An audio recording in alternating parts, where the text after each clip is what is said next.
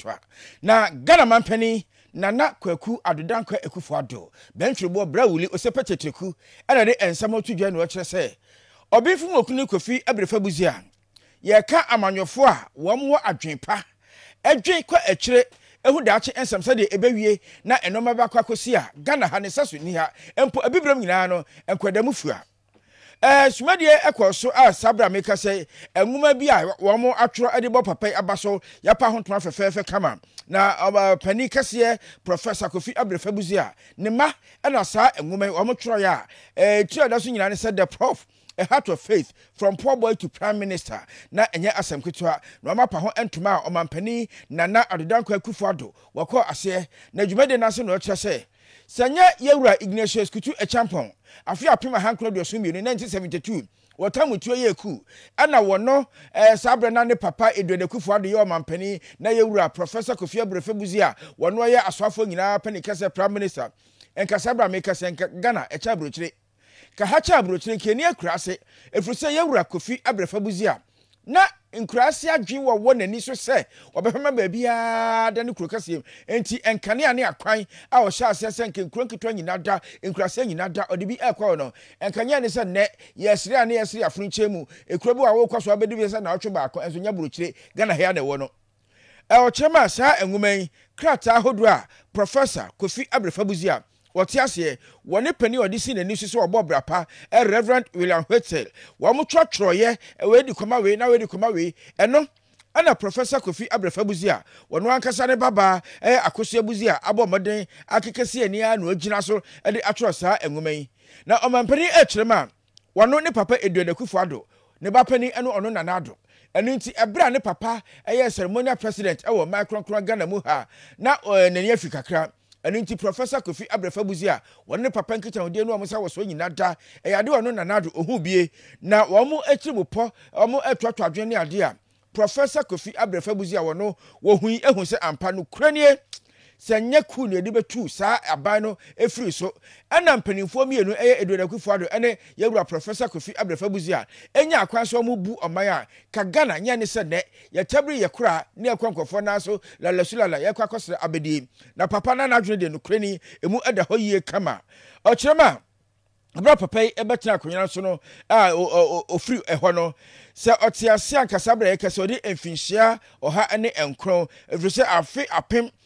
hankro ne edu amiensa 1913 ana papa mu ewo no ana odumankwa wo tu nsafra no so no emfihia aduanan enan enim 1978 afi apema hankro aduaso enwotwe ana no so ofiri mu na mom woboaye ama sabre kwa ne Progress Party wo mo na ba wo UPM wo aye MPP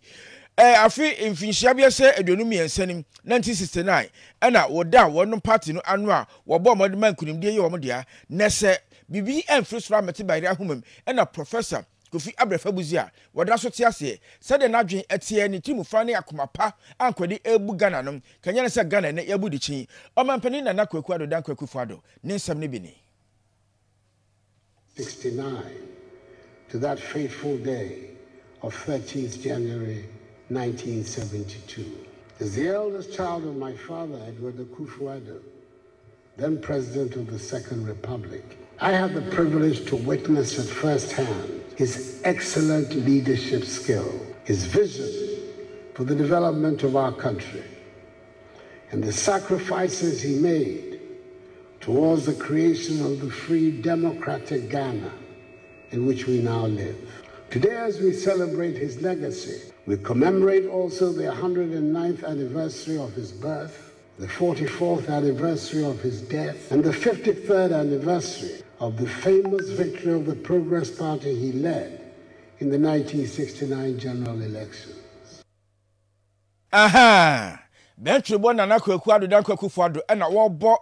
Professor Kofi Abrefa Busia sabranya na baby kro abaso ni nyina ene se enwoma a wo mo atodin the Prof a heart of faith from poor boy to prime minister ene wonum apa ho entoma na yeda so Nana Adodankwa Akufo Addo na kachi yakwa bunu mantema na nan machankunya bejoku kasa meche Ebro East Regional House of Chiefs wo mo de adesode mu odu ato omampani Nana Adodankwa Akufo Addo anim se ebeya wo mamodi ano ne aposifo nyina sahne yewura George Akufo Dampare eni anobabaye one ne enkasa na eye nkranza aposifo nsem bambo nsem no wo mo same adwuma ho na asodwe emra. President Emma Bro is Regional House of Chiefs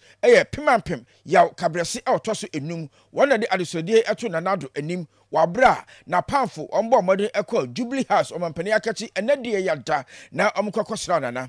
pimampem yaw kabrese otoso enum kyerese biesa bosome enani atutwase because won kranza mabru fam na sho omonsem ekọ police station ekọkọhyehe normal ekọse normal bebre ni nyinasa brantie bi o se efro no abedronko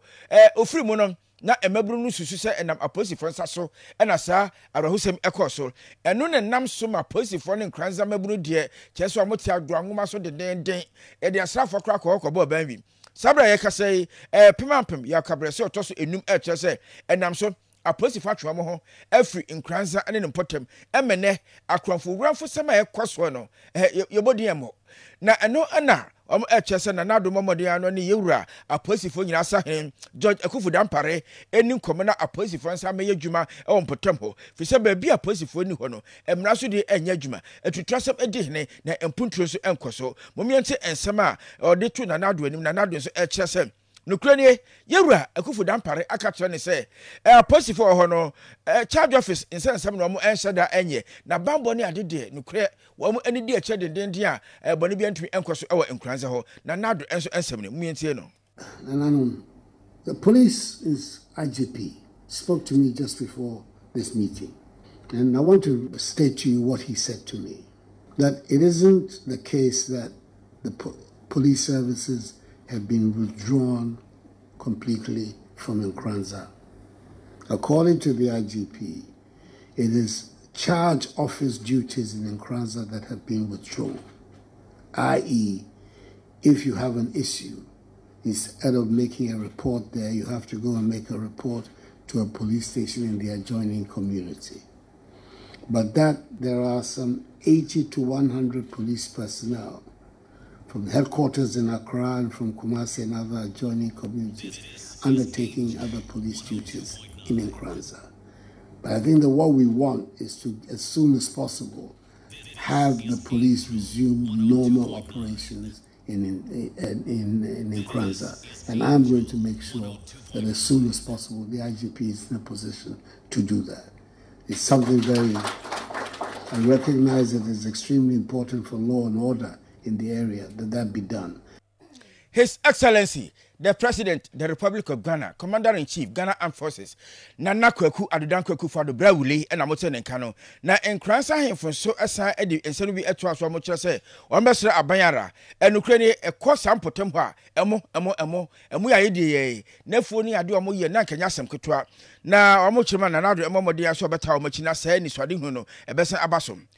pimampim ya kabrese otosunum kire se Bru East Regional Coordinating Council no wo mo gina na nado dan Akufo Addo woni na Great Minister wo mana motu o mo etuo so se benyanua ne bebre e wo omemu no planting for food and jobs ne ade ho eno o mo hweye mo omde so o mani so a wo mo edua entu ombeso na nara be anko ma sa ni swade hu no enkoso yie na emo adwuma ekoso a ekuafo ho to Ghana man nyina so ye ho etoye pimampem yaw kabrese otosunum mumienti ono so ne se kan fa emudua ho. Mr. President, we are grateful for the improved peace and security we have been enjoying in the Bono East region. However, there are certain security challenges which I need to bring to your attention. For the past 4 months, police services have been withdrawn by the police administration from the Nkranza municipality due to some misunderstanding that ensued between the police and a section of the youth, following the strange demise of one Albert Donko. May his soul rest in peace. The absence of police services in the municipality have led to the increase in criminal activities and have also disrupted economic activities. Bamba sam na di kan eba no asanso kasa afa ebra boa beboa se emo eduane ade on betu ho anamo nti ensam nyina akoso abra na nanom bedwa kese wo bunu East Mountain mecha bunu East Regional House of Chiefs wo ba na nado ho ene de yada ensahwe amanebo no bi eno no Abusuafo yenko yenim na minister